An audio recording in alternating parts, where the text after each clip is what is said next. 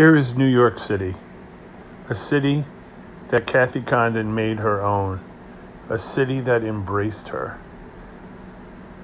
It was so wonderful to watch how she became part of a neighborhood in the historic Greenwich Village, and her work just continued to grow and blossom. Everything was moving forward so well, and Cathy was on the precipice of getting gallery representation after doing several shows in Brooklyn. And then, as we all know, the world came to a screeching halt and the pandemic hit. And lucky you, got Cathy back in Australia. And the strength of her work has continued to grow, and all of us here in the United States and New York City are so proud of her.